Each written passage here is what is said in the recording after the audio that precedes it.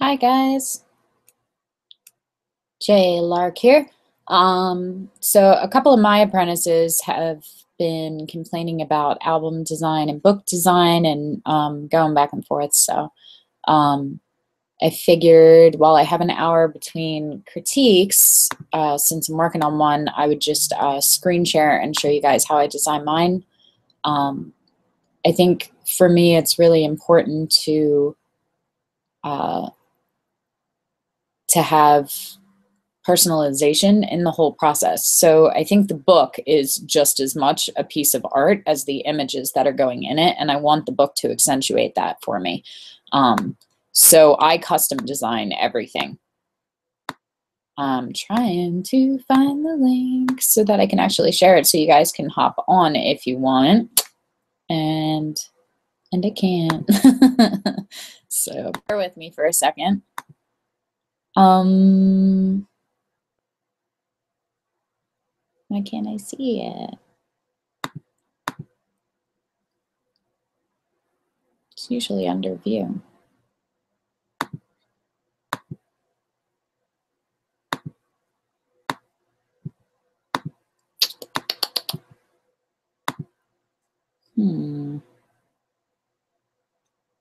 Watch me make faces at myself while I deal with technical difficulties.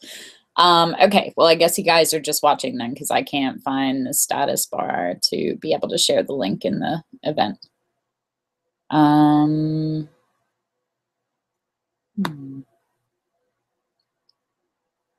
Grumpy. I don't think, oh, there we go. Oh, I got it, yay!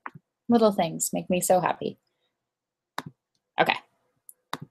So here is the link if you would like to hop in and ask questions.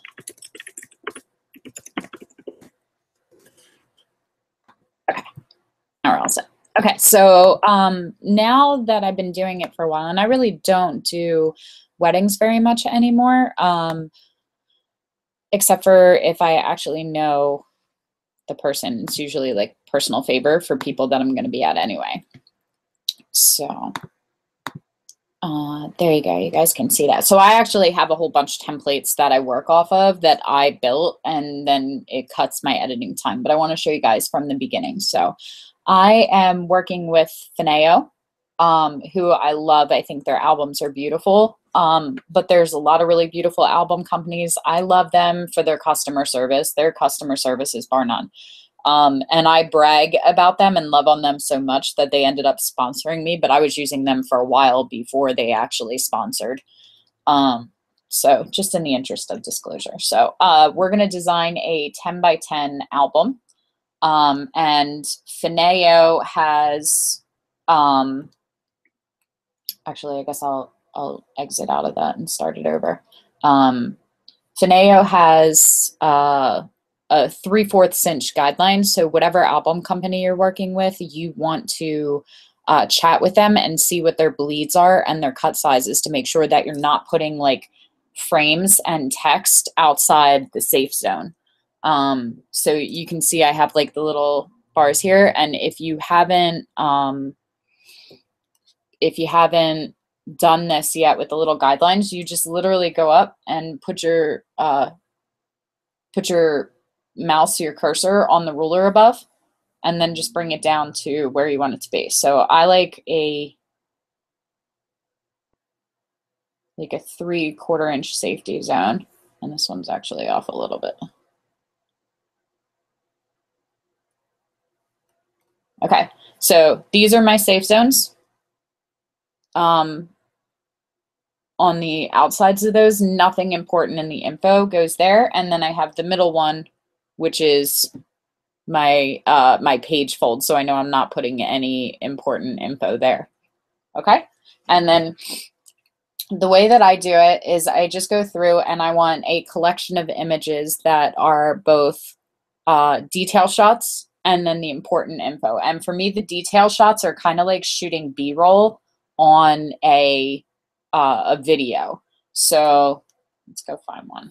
Actually, let's go to the end here.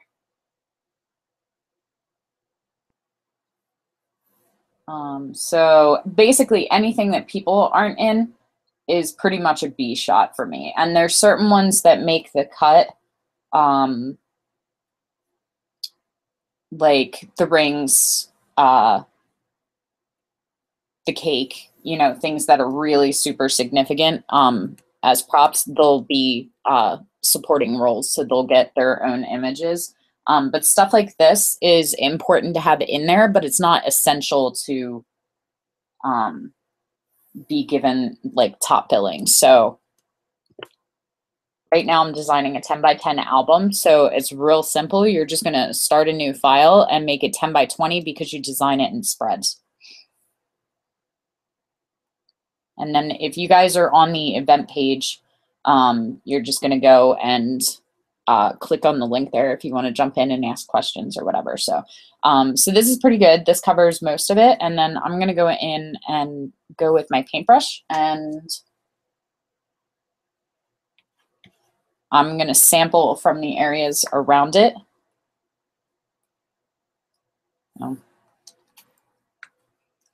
And you want to make sure that your hardness is at 0 and your opacity is around 100, give or take. And then all I'm doing is filling in these lines. And I'm just sampling from around so that it bleeds in. And it doesn't have to be perfect.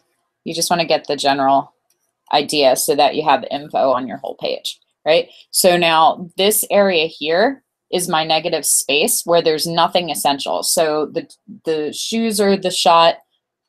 They're the star of the page right now. The flowers are the supporting actress. And then I have pretty much, you know, half, if not 3/4 of the first spread that's empty. So then I'm going to go in and I'm going to look for important photos. And there's a couple of things that you guys should be paying attention to. Like this one's a good one.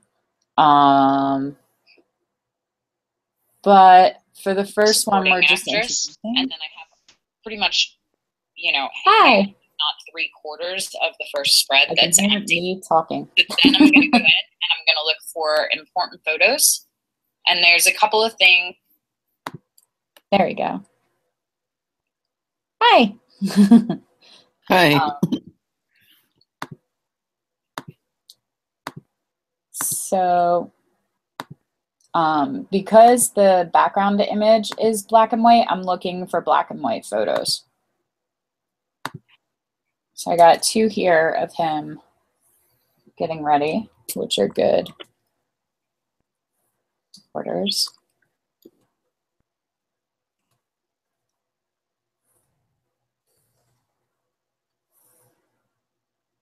And again, you just want to make sure that you're keeping them outside those lines. So I don't want to come across here, because when they trim the pages, especially Fineo, because they hand cut them, it's entirely possible that they'll cut above this line, and then this is falling off the edge of the page, and it doesn't look as good as having the border. So 3/4 of an inch is really generous. The safe zone's only like 1/8 of an inch, or 3/8 of an inch, I think. So 3/4 gives me plenty of space to make sure that I'm gonna have that border around, which is why I bring it in so far.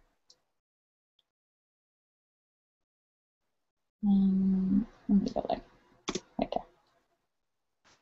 And then we'll go back through. Let's see what we got. We got lots of background shots. This is a good one too. Who's that?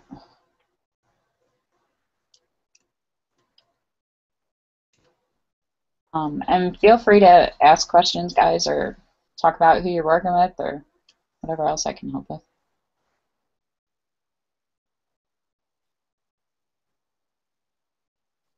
And then that little purple line that's popping up is just letting me know that I'm even with the other pictures, so they're the same size. Now, I think that those are a little bit too close to the flower for my liking, so I'm going to go in now that they're the same size, and I'm going to select them both, lock it for proportion, and then just shrink it a little bit more. The purple line all the way across says that I'm center on the page.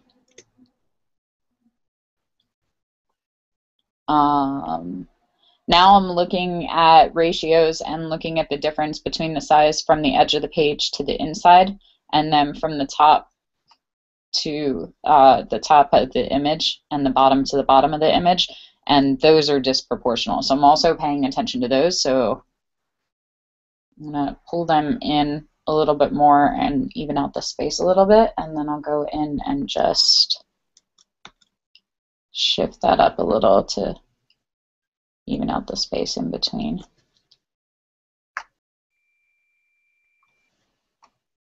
And then I'm just going to make sure it's centered again. And that's it. Like, that's page one.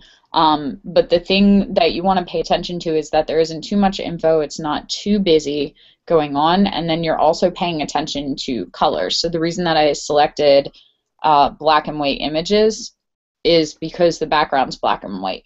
It would not look as good if we took, say, this one and did the same exact thing.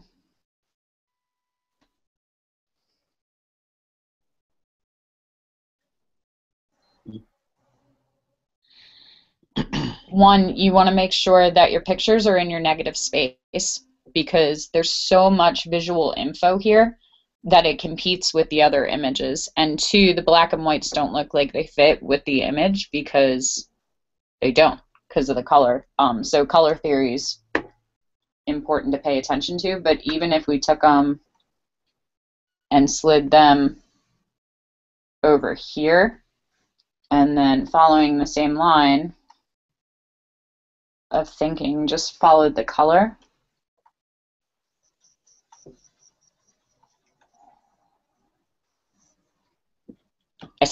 I don't like it as much as I do with the black and white. But you can see the difference that it makes when you have them over important info as opposed to in negative space. So that's always, I pay attention to that when I'm shooting, that I want to leave negative space in the photo. And I'm also paying attention to it with my exposure. You'll notice with mine a lot, I tend to blow out the highlights in the negative space. Like even with this one, even though it's yellow, like this is all overexposed here, and you can even see it on the edges of the flowers. But I like that because when things are overexposed, they fade into white, or I'll underexpose them into dark.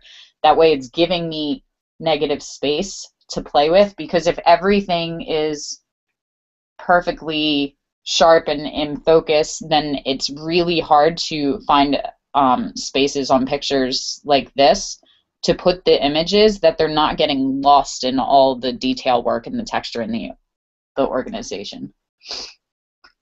So we'll go and undo this.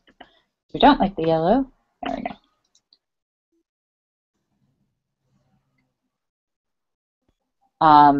Now, if you're just getting started with the idea of designing your own albums, what I'll do is I'll go and lay one out initially in a specific size. So, and it doesn't have to be for every size. So I don't need an album in 6x6 and 8x8 and 10x10. I'll just design one as 14x14 because it's still square. And then you can you can basically just lock the ratios and resize it and take it from 14 to 14 to 10x10 if I need to, if I'm doing a smaller album. But this will get saved as essentially a template. So I save it as a PSD file. Now, one of the other things that you can do if you're going to save it as a file is we're actually going to take these and we're going to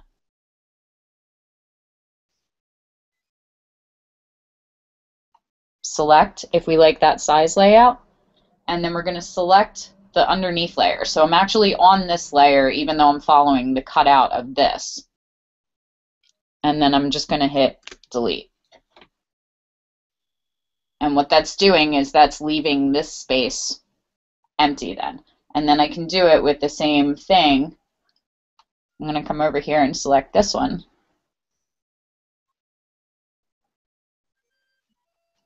And I'm going to hit delete. Okay, so now what I have is I have space between those. So we'll move this down. So the next time I'm designing an album, and I can do this, I would originally do this on a top layer. I did this on the actual image, but you would do this on a top layer so that you can drop other photos in. So your first photo, if I'm going to design it now, let's go to a different image. If I come back to this one and I go, okay, I really love this layout. I want to use this layout for this image. Now I can take it and I'm going to select my top layer and I'm going to go one below it.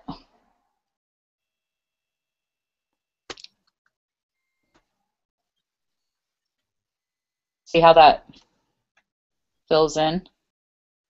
So I've seen other people do this where they won't actually have this as an image. They'll just pick colors or textures to fill the page, and then they can drag and drop photos in. So right now this is one photo over both of them, but if I wanted this photo to go here, then I would just hit Command-T, and that brings up my sizing.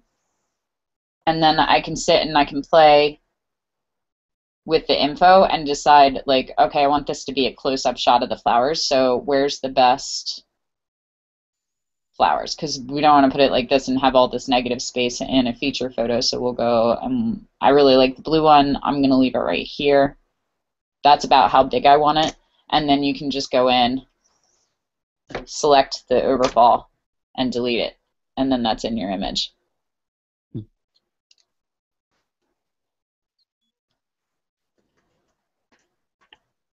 But then you would, so it becomes a lot easier, and you can actually design them as templates, but if you take the next picture, take this one, and then we'll just minimize that. Okay, and so we want to design it the same way, so because we're paying attention to the negative space, we'll flip this one, and we'll lock it.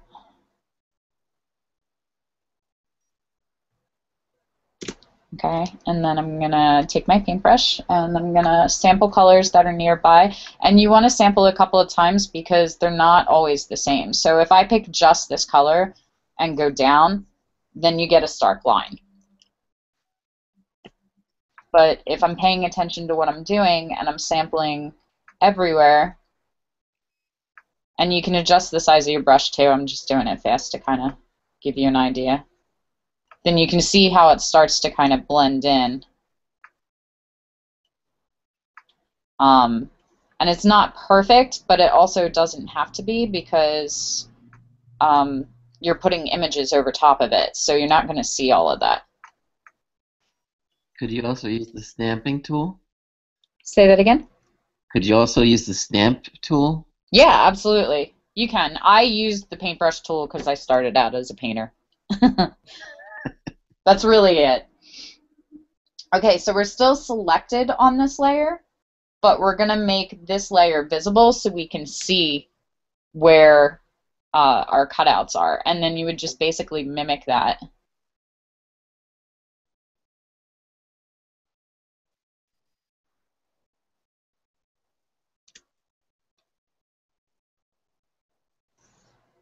And you can go through and select it like that, but once you have them cut out, you can also just, oh, well, it helps if I'm on the right layer. You can go to the top layer and select, and it'll select the square for you, and then just switch down to the bottom layer so that it's actually cutting out that. And then we get rid of that layer. Now we have the same background in that one, and then we can go and pick our other photos. Let's grab this one. Oh.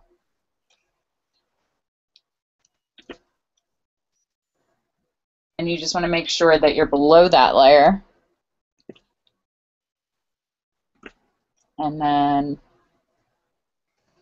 resize. I always lock it so that I have the right ratio, and then just decide what the size is, where it fits, and it's already set to the right size. So even though there's overlay, it doesn't matter because it's behind it, so it looks right. So most of the time I don't even have to bother about cropping the photo to the right size or getting it in the right ratio.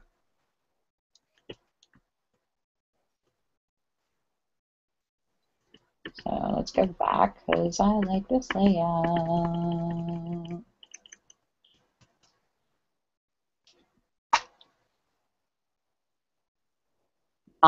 So once I have it,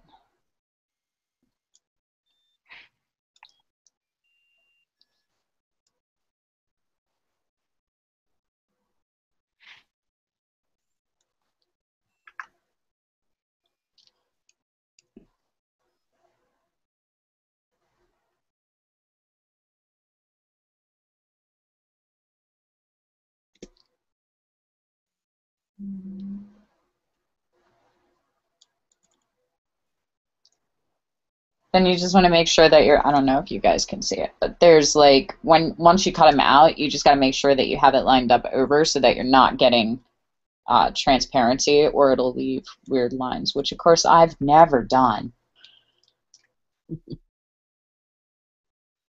So that looks good. And then you'll just go and you'll save it as a, if you want to save it so that you can use it, the spread again with your next thing, then you save it as a PSD file, and then I'll also save it into the client album as a high-res JPEG, so that we can upload them into the software. So we can. And what software is that you upload them into? I just Fineo. I use Fineo, so when you go on their website and you go to order, they just allow you to drag and drop um, the files in individually as full page spreads. And I love them.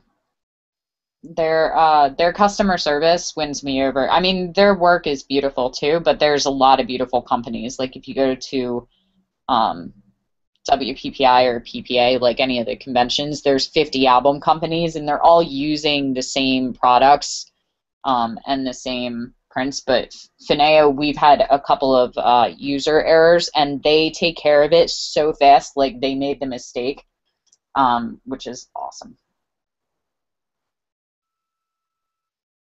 Cool. Okay, so let me screen share, and I'll show you two albums. Let's see. Screen share to something different. That should be it. Okay, so for me, all my albums are arranged by year so that I can find them easily. So the first time I did one, I did an album template for a square album.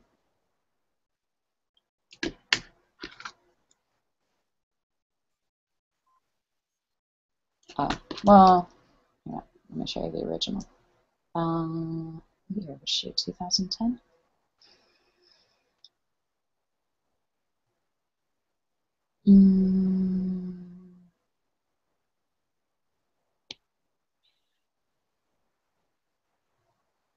Oh my goodness, what year was she?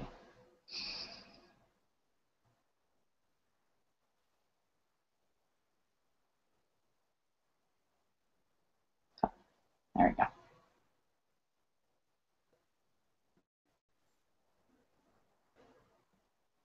Yeah, okay. Okay, so this was the first album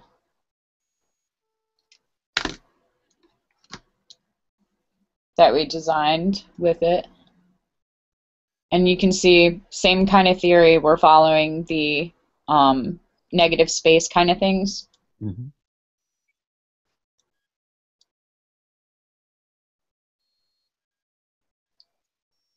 So the entire page is designed as an image, essentially. Mm-hmm. Now this one, I broke my color theory rule, but it was okay because it breaks, like the edge of the vanity mirror that he's at is actually the center of the page. And it's not true black and white on the other page. It still has a little bit of the yellow tone, so it's more sepia. So it fades in.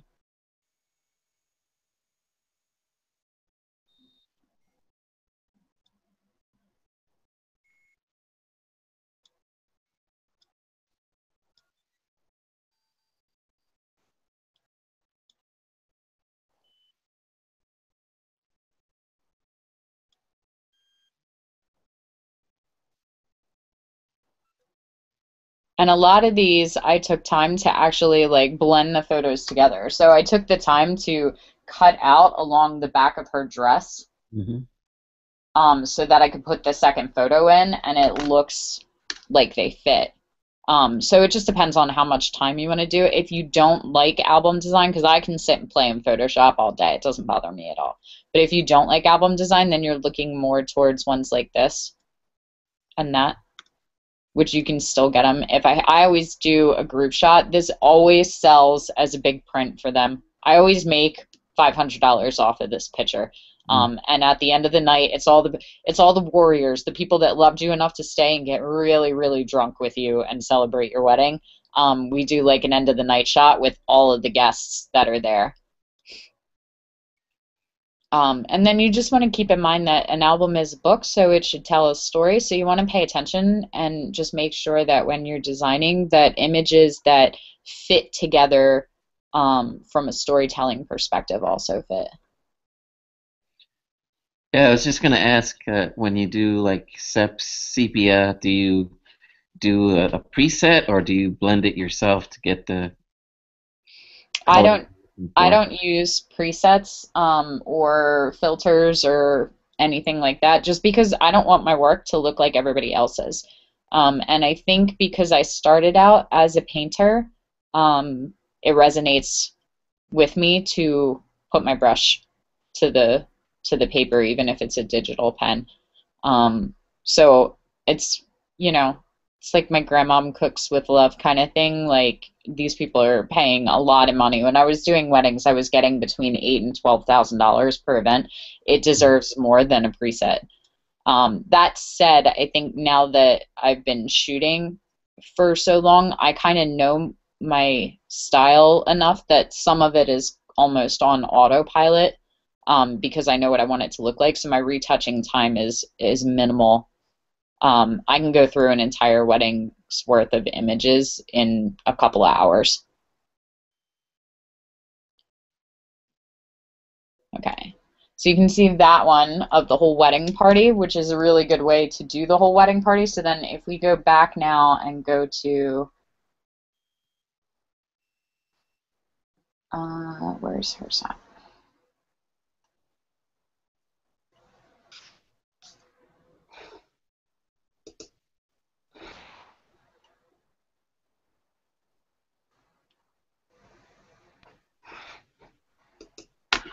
So Daria and Harrison, they are the same exact layout. So, but it looks totally different.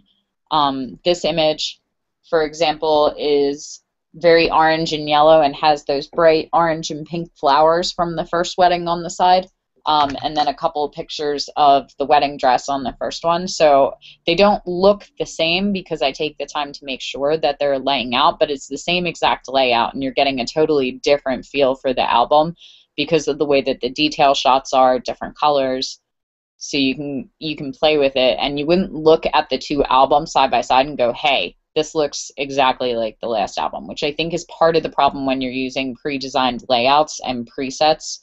Um, is that all of the books start to look the same, which is why I don't like having, usually 90% of the albums I see, these three images will be here, but the rest is white or black. Like they leave a lot of empty space, which when I started looking at them, I was like, I would be really annoyed as a bride to pay thousands of dollars for empty pages. I don't understand why they'll put three images on one side and leave the other spread completely empty. Like, I'm paying you to take pictures. I don't care about white space. That's like 8 pages in the album that I paid for that have nothing on them when you count them up.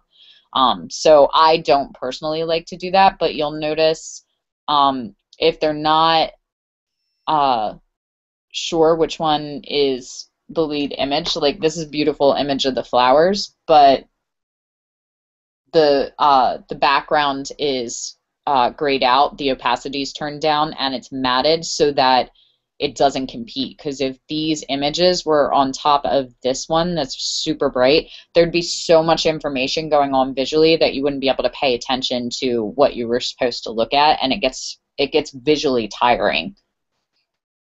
Mhm. Especially with a couple like this, where everything they did was super busy. Like they were just really amped and happy. It was a superhero themed wedding. There was just bright colors everywhere. It's super saturated. Their programs were comic books. There's just tons of detail elements everywhere. So you have to find the space to be able to grant each image its own moment on the page. What's the typical dimension for an album that I you? like the square ones. I think they're big enough to let each image stand on its own, because if you have too many images, then they're so small that you're like squinting while you're looking at them, Mhm. which I don't want. So this enables me to have big images, and then when you have really good images, to give them full billing on the page. Like this one of these two little mafia ring bearers, I just love to pieces. And it was great because I caught the bride in it and she didn't even know I got that shot. Um, but it still has enough room on the page to feature this as a full page spread, which is essentially like almost an 8 by 10 print at that point because it's 10 by 10. And then still include a couple more of the detail shots she wants so it doesn't look too busy. Especially when you have the wonderful problem of them liking so many of the images that they're like, oh, we narrowed it down. We only want about these 300, and you're trying to get that into a book. Mhm. So my general rule now, because they'll pick, and the bride especially, she'll pick the images that she thinks she looks skinny in. If she looks hot in it, she's going to pick it. It doesn't matter what the image is of. She'll pick 50 pictures of her, and the groom will be nowhere in them. So if they're picking a lot of images, and because there's that sentimental factor too, and it's, she wanted all of the pictures with her dad, and actually her dad passed away a couple of months after the wedding. He wasn't doing well. So it was a big deal that he walked her down the aisle, and you can see that um, all over her face in this bottom one here. Mhm. Like she's just so happy. And so he passed away after the wedding, but before she picked out her photos. So every single photo of her and her dad made it into the album, of course, because she's not only is it emotional and her daddy walked her down the aisle, but now she's also in a state of grieving. So these became essential. Maybe a little more so than they would have if he was still around when she had selected them. So When you shot the wedding, was it just you, or did you have like other assistant photographers? this one I shot by myself. So this is probably my busiest spread, and it's the same one that we did in the last album because I love having individual photos because Mhm. every single one of the people in the bridal party are essential to the bride or the groom. That's how they get on there. So while it's great to have the group photos like that, I want to have moments, and you can see their personalities and what kind of friends they are based on it. Like some of them are very pretty smile forward, and some of them are making goofy faces and being dumb together, which tells you all about their friendship in a single image, which is awesome. And you don't get that from the group shots.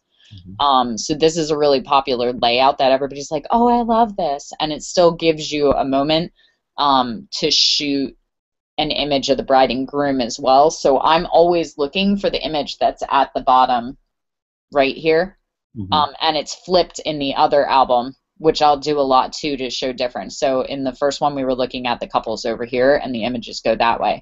But I'm looking for places I can put them that I can shoot a lot of empty space up and around them, that I can fill in with color then so that it's not competing. Same thing, you can see it here. Now this one I actually took, and I took all of this and mirrored it over here, Mhm. um, and just copied and mirrored it to make it flow, but it actually works visually rather than just blacking it out. It just depends on how much time you want to put in, but I had up until like right here is the edge of the image, which gave me lots of negative space to play with. Do you ever soften the edges of those? Because those have like very hard square edges. Do you ever, soften those edges so it's more seamless? For these ones, Yeah, for any of them. On occasion, but not, it depends on what I'm looking. She liked the box kind of layout because her whole wedding was like superhero themed. So it reminded her of comic strips. Gotcha. But there were a couple more softer ones that kind of bled into each other in the first album that didn't make the spreads. So sometimes, even though I'm working off of it, it cuts my time down in half to be able to pull up a spread I've already designed and basically drag and drop photos, and just find that works. But a lot of times I'm making new spreads for new clients too to make sure that their photos fit. So you don't want to round peg square hole it and try to force it, just to get done. But if this album cost them, they got two parent albums too, so they spent $4,500 on albums. I can take 10 minutes and make a new spread at that rate. Mhm.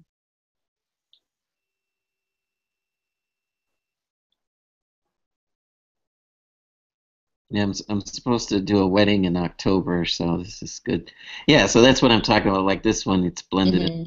blended in more smoothly. Yeah. Yeah, if it works. And and it's totally fine to do all of your layouts like this if this appeals to you more. Um, just be careful you don't go to like the 1970s white vignette kind of feel. Now, before I worked with Fineo, I worked with Graphy Studio, and they actually have a bunch of pre-designed templates, and some of them are squares and cutouts, and others are blending, and that's super easy to just drag and drop. They have their own software, and they do beautiful albums too. They're based out of Italy, and it was taking a long time for me to get my books. So as long as your clients are informed that it's whatever time it takes you to create the album, plus usually like 1 to 3 months, uh, depending on what time of year it is, for them to actually print and bind and send it to you. Um, they're based out of Italy, and it was taking a long time to get my books. So as long I can hear the recording of myself on your on your screen. So once you get that shut off, then you can unmute. Um, so I liked Graphy's studio a lot. Their quality was really good, but they're based out of Italy, so it was really hard anytime I had any kind of issue. And they do have people, like they have local bases of operation in the States, which are really good now, but um, it just wasn't very intuitive. I didn't like their website. It was little things. It had nothing to do with the album company. It was just little things that irked me until I left. Mm. So you got to find one that works well for you. And for me, I think I'm a hands-on kind of person, so um, having the ability to actually sit and touch the pages and look through physical albums is totally different, than looking at spreads or looking at their website. So I always pick all the companies I work with after I'm at WPPI or one of the expos that I'm teaching at. I always make sure to go and actually see the products, because very rarely will I buy off on anything before I actually look at the physical copy of it. That being said, I also think it makes a huge difference with your clients for them to be able to sit and page through an album, and sit and hang out with you, than it does to do online sales. My sales doubled and tripled once I started doing the champagne reception. So when my clients come in, the way that it works is they book the wedding, I go and I shoot the wedding. Once I get the pictures edited, I invite them in for a champagne reception, and they get to go through all of these pictures as photographs. I have a slideshow, I have champagne, I have the whole event catered. They can bring their parents, their bridal party, whoever they want to come. Usually we have like 10, 12 people that they bring with them. Everybody oohs and ahs. And I usually give them $250 off if nobody cries at any point during. And I win that money back at least half the time, but it's a fun way to play. And then we'll go through and we'll see them all. So it's totally different when I can control the setting that they're at, when they're surrounded by their loved ones and their daddy is looking at them in the wedding dress and the mom's like, oh my God, you look so beautiful. It makes a huge difference, in their reaction and the emotional attachment that they have to the photos, as opposed to when they're sitting at work and they're like, I want to see my wedding photos because I can't wait. And they're like, oh yeah, and they're like putting their work window in front of it every 2 minutes as their boss is coming.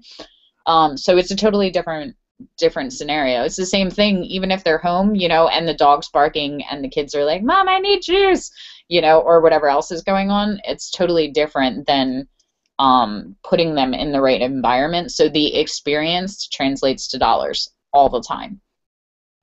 So they'll come in, they'll look, and then we'll go on my website, and I have private albums. So once they see them and I control the first viewing, then they can go online and they can pick their photos. Now, usually I'll have, I'd say 200 to 250 pictures in an album when all's said and done. I mean, we got 6 just here, and then 7, 8, 9, 10, 11, 12, 13, 14. So that's 14 on 2 spreads, but then we'll have single spreads and a lot like this. But even when I'm giving full page billing to a photo, I'm still usually managing to put 2 or 3 pictures alongside it. So it adds up fast. So I aim for 200 photos. I think 200 is enough, but I also do 40 to 50 page spreads, so the album's thick. So most album companies that I've worked with, their price on their website for the album is for 20 spreads. And then you upgrade per spread, so you pay additional there, and then you upgrade for different cover options and things like that. I have it in my head that they're getting 50 spreads, but I only let them pick out up to 100 photos. So they pick out the first 100, which means a whole bunch of them add up. And the reason that I do that is, one, I want images that work together. So if they only pick one image, like if she was like, I really need to have this picture of my dad, and he's like, I really don't care, my mom and I don't really get along, which is not the case. They love each other and it was great. But if he like left that out and then I had 20 pictures of her and her dad, then the story becomes more about her and her dad, and she might not even notice. Like I said, you know, she's grieving, so she puts in every photo of her dad, and she's not paying attention to the fact that she has 20 pictures of her dress and 4 pictures of her shoes and only 3 pictures with the groom, you know. So this enables me to even out the story and look for where there might be missing elements, and it also enables me to make sure that, like, you know, this picture of her aunt and her cousin doesn't end up on the same spread as one of the pictures here, when it should be, when this page is very much a story about them cutting the cake and kissing each other with the cake, you know. Mm-hmm. Most of the time it gives me the chance to pick my shots too, because they might look at it and not pick photos that have a lot of negative space around them because they want all the vibrancy and the fullness and the close-ups. So they'll pick detail shots that are very much like the ones that are at the beginning. Oh my goodness.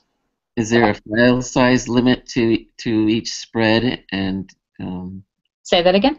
Is there a file size limit to each page? If there is, I haven't hit it yet. I just set them for the right size. So this is a 10 by 10 album, so it's 10 by 20 for the file size, and then they're always at 300 DPI because they're being printed, always.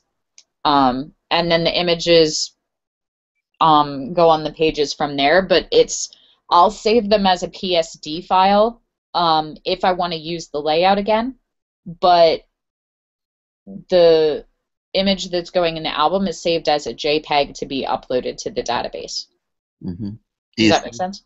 Yeah. Do you save them as a sRGB or a Adobe 1998, or does it matter? I think it depends on who you're working with. You want to check in with your print lab and see what their files are, and if they have. A lot of album companies and print companies now will also have calibration files. I'm trying to like turn off my screen share while I'm still on the other screen. They'll have different calibration profiles and stuff, so you can actually calibrate your monitor to their printers, which is really helpful too. So I've noticed like I got a box set done of family portraits from the ones Lindsay Adler did for us with the Game of Thrones things, and The box set looked great from Fineo, but the cards that we got for Christmas were super dark from WHCC, and it's because of their printing calibration. So what looks fine and properly exposed on that one looked really dark and oversaturated in their albums. So when you're looking for album companies and print companies, that's definitely something that you should be looking at. And then the best thing to do is really just go get a couple of test prints done. They don't have to be big. 4x6s are fine, but get a couple done and just see how they're measuring up as compared to what you're seeing on your screen. And working there. I'm actually in the process right now. I won't do it for companies. Like Fineo works great for my boxes, for my boudoir clients, and for my albums. But I'm getting ready to do super huge wall prints of some of the fine art project that I'm working on. I have to be hands-on, so my assistant has been researching nothing but local print labs and bookstores for the last week. She's like ready to kill me. So that I have somewhere that I can actually go in and sit down and go, look, this is what it looks like. This is what I need you to make it look like. I don't know what I'm doing. Fix it for me. And I just like having my hands on the actual process. So that's the only downside that I have to working with companies like Fineo and stuff, is they're usually on the other side of the country, if they're even in the country. So I can't go in and sit down and go, this is what I'm after. So when you are working with a company that you can't walk in the door of, I think it's really, really important that they have good customer service and a lot of patience, because that's a whole art in itself, just printing, and I know nothing about it. All I know is that this looks red on my screen and it looks Hazard-Kona orange in the print, and I don't know why. So let's fix it. And it's usually user error, which is why I think it's really important to have people that are knowledgeable and are able to explain why it works and what you need to do to fix it, rather than just telling you, yep, that's wrong. Mm-hmm. Mm-hmm. Yeah, and that's what I did. I mean, for my fine art stuff, I like to print on aluminum on metal. So my goal this year is to do one large metal print, at least one large one a month. So that's what I did. I got some print samples from a bunch of other places, and so that worked out well. Awesome. Yeah, I think that makes a huge difference too. Like I've noticed that how it looks on metallic paper is totally different than how it looks when I get the pearl finish or when I print on linen. So I definitely recommend getting a print or two and having having it done in all the different textures and paper options, so that you can really find what really brings it out. Because I think different retouching styles lend themselves to different kind of papers and printing processes. For sure. So, but that's pretty much it. That was a lot of information. I always talk too fast, but I think that's most of it. So yeah, it's pretty simple. And the same thing, now that I have done quite a few albums as I'm going, I know what I'm looking for. So now, because I know how I want my albums to look, I know how I need to shoot in order to get that. So I know that I'm looking to take shots that leave lots of empty space for me to put pictures on the sides, so that I don't have empty white pages and they don't look stark, because that just doesn't work for me and what I'm looking for, because it would annoy me as a client. So like this picture and that one, they're both background photos, definitely. That one would totally work as well, but this one also has enough visual information that if I'm doing a page of all the food from the wedding, I can put that in a smaller collection of images. Like those two might end up going next to each other. And then I'm just looking for continuation. So it may be that I do that one, and that one. Like those three would work well on a page because they're all about the groom and the groomsmen. That one's already used on the black and white. That one could definitely be used in that spread. But if I'm shooting a smaller wedding where I don't have a lot of pictures, or if I only took one or two of them getting ready, then these might all be detail shots, and I might be looking at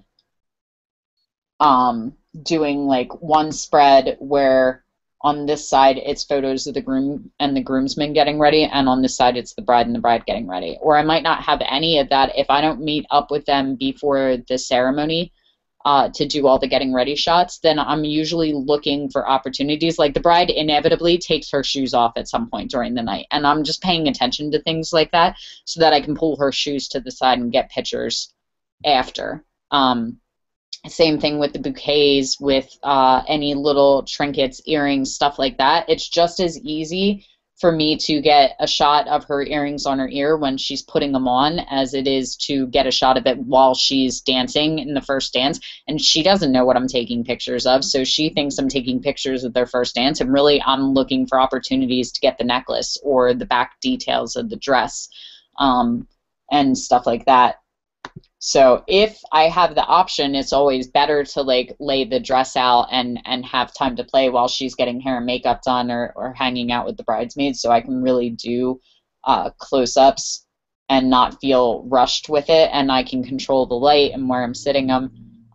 If you're not using artificial light, if you don't have on camera flash or you're not bringing lighting, I'm always looking for windows, because the windows are essentially what soft boxes were made to replicate. You know, like we talk about Rembrandt lighting, he would sit them next to the window. So same thing with detail shots. I'm always looking to put them near a window so that we get the light off of them. And if not, then I have a single hot shoe flash, and I'll go in and just make sure that I'm bouncing the light. So I never want to have it directly on them. I'm always aiming at the ceiling or at the wall or at a mirror.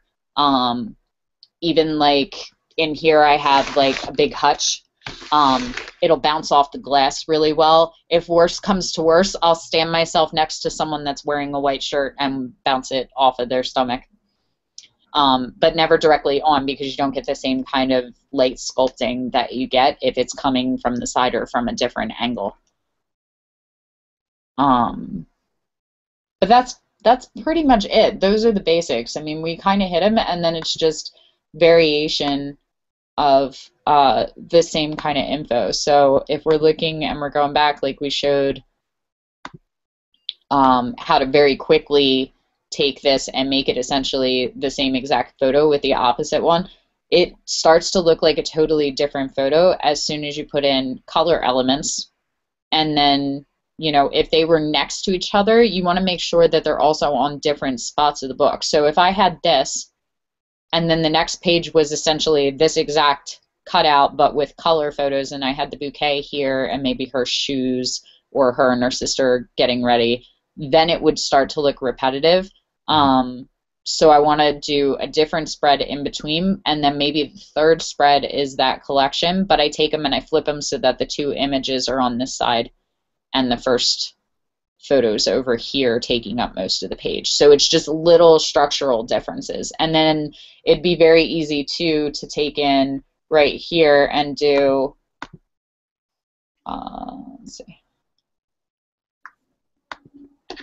you know, take two images below and essentially, I wouldn't do it like this, but essentially put a cut and do two images so that is three right there. And then you can do the same thing, you know, like maybe this is two landscape images right there, you know. So you can play with all kinds of different setups that are essentially the same kind of stuff. It just depends on how big. Like that one with 4 images up top, I think the images are too small to appreciate.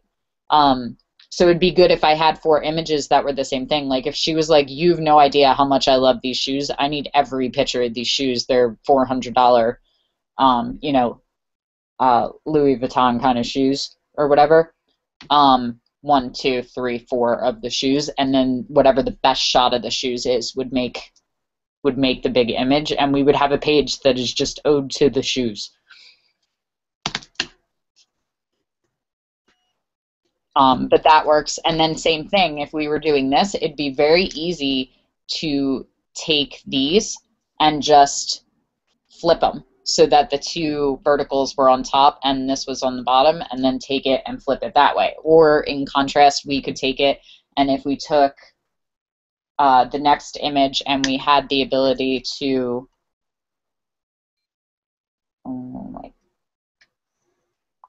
take these and move them here. They're all messed up now because the other ones are below, but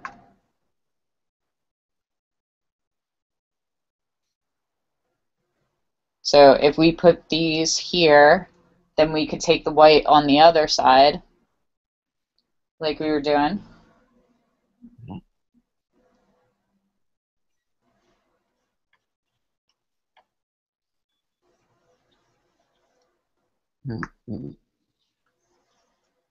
And then we could just mimic it so that on the other side of it, this would come all the way to the edge. On the other side of it, there'd be two images too, and then the shoes would go in the middle right down the spread, so you could have two on this side and two on this side. But most of the work's already done at that point because you already know where you want to have them. So then you'd just be copying the spread on this side and selecting these two and moving them over to here and then adding two different images. So, but it's totally different to take the time to actually build the spread and move them and set them up than to go, oh, you know what I can do? I can just add two more over here. And maybe this one is three images, 1, 2, 3, and then we take it and we flip it so that it's 1, 2, 3, so that you have this sort of asymmetrical symmetry going on. But these images would definitely be black and white as well, so that color theory falls. And then if we did another one with this kind of color, then I'm looking for other pictures that have these kind of tones in it, and vice versa. Does that make sense? Yep. Okay. Yep. So do you shoot with a medium format or DSLR? For weddings, I would definitely do just a DSLR. I don't see the need for files that big.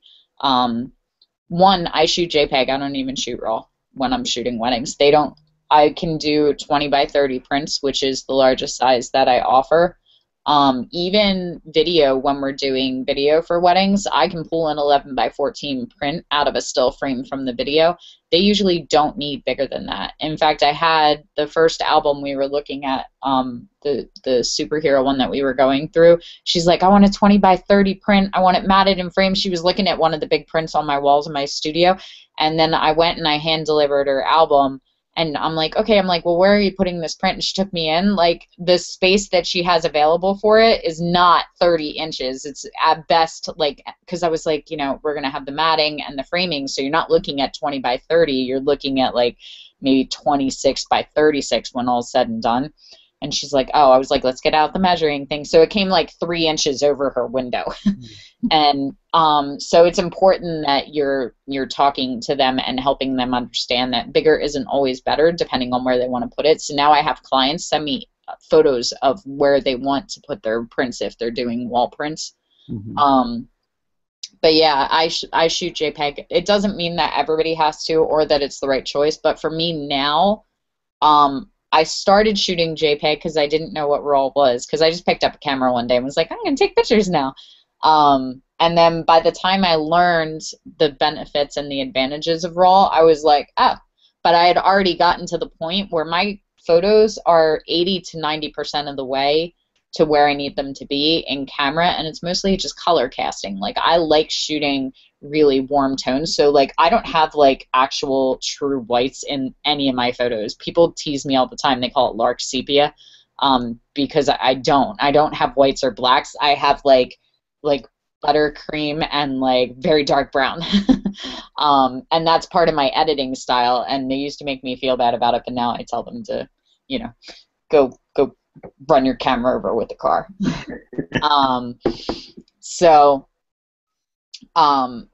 But with that, I'm always looking for what images fit together in that way. And the editing that I do and the coloring that I'm adding, I don't need to fix my images, which is good. And I'm an advocate for both, because the bottom line is I don't buy off on the get it right in camera or be a Photoshop whiz. Like, and people in my cohort are both. Like, they're just starting, and I forget sometimes that they don't know how to do that. So I'm like, why didn't you edit that out? And they're like, because I don't know how. So I'm fine with either. You can be amazing in Photoshop, or you can be amazing behind the camera, or you can be both. Both is ideal so that if you mess it up in camera, you can fix it in Photoshop. And if you get it right in camera, you can spend half the time in Photoshop so you can edit more images. But the bottom line is that the clients don't care either. As long as when you hand them the image, it's a wow image, who cares how you got there, you know? Hmm. Um, so for me, it's better for me to, because I shoot a lot of images because I don't want to miss anything and I'm shooting the entire time. I would rather shoot JPEG and have smaller files and faster record times on my card than taking the time to shoot raw and worry about, God forbid, me rapid firing an awesome moment and missing something essential because the card's like, we just need 1 second here, we'll be right back, and I'm like, no, I can't. It's got to be the moment. I'll take the moment over the clarity any day. And I've never had a client complain. Like, nobody's ever looked at my albums or my prints and been like, you shot this in JPEG, didn't you? So I think we spend so much time around other photographers that we forget that most of our clients, they don't care. They don't even know what we're talking about. Like, I say I shoot raw and they think it's like a more X-rated version of my boudoir, you know? Yeah. So, all right. So that about sums up most of what I think. An hour is a good time to cut it off. Did you have any last minute questions? Um, no, I think like I said, I got that one wedding to do. I always said I wasn't going to do weddings, but then somebody asked me to do a wedding last year, but she was a Photoshop whiz, so I just had to take the pictures, so that was easy. And then the other one was I did a video for somebody, so I did the video for their wedding. So that turned out better than I thought it would. Awesome. That was cool. Awesome. But this year, yeah, it's not till October that I don't have one, and like I said, I want to try to get back to my fine art stuff too. So, um, Then maybe looking into a retouching company to handle them for you so that you're not spending the time. yeah, So you there's can like spend it. a lot of people are doing that, like just sending out their retouching stuff. I think if I was gonna continue doing weddings as an actual thing, because for a while that was most of my income. Like, my husband, he thought about divorcing me when I said I wasn't gonna do weddings anymore because we were making a lot of money from them. And he's like, "Are you serious?" Like, you think about it, like $8,000 to $12,000, I can make $100,000 doing like 10 weddings. So when I was like, nope, I'm not gonna do it, he's like, I hate you. But we got through it. It took some time and some therapy and, Sure. like the NFL package on TV, and then he was fine. Um, but I'm such a big believer that you have to do whatever excites you and whatever sets your soul on fire. And if you're not doing that, you will burn out. And I liked doing weddings, but I like teaching more. I couldn't do weddings and teach at the Arcanum. They're too time demanding, both of them. Um, and as much as I love the romance and I'm a hopeless romantic, like, there's only so much creativity you can have with them, and I want to like design epic sets and stuff like that. So if I wanted to do weddings for the income now, um, I would probably shoot them and send them out because there's different retouching companies that can actually get pretty close to your own editing style. And you send it out, you pay a couple $100, it ships back. It'd be totally worth it for me for the time change because I get paid well enough to warrant uh, putting out that extra expense. For some people just getting started, like my first year I was charging like between 250 and 750 for a wedding. I wouldn't have made any money if I had sent them out. um, but but if I had sent them out with where my retouching skills were at the time, I probably could have charged a higher price too. So it's a trade-off. Hmm. But I think as long as you're like building those costs into what you're charging, then you can absolutely do that and then free up your time to do your fine art stuff too. Gotcha, gotcha. So, all right, I have to go because I have a critique with Marjorie. Thanks for hanging out. Oh, you're welcome. Thanks for the invite. All right, I'll talk to you guys soon. All Bye. right, bye.